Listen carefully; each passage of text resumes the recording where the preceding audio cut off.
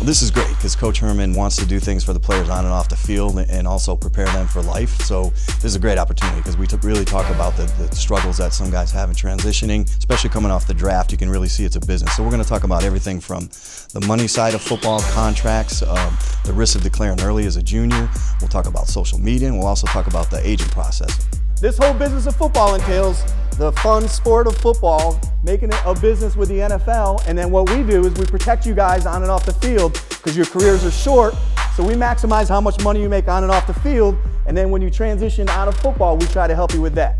Coming here and seeing the good things that Coach Herman is doing with the program and where it's going, the direction, everything from the building to the players and the type of players on and off the field. It's a great opportunity to come and see these guys.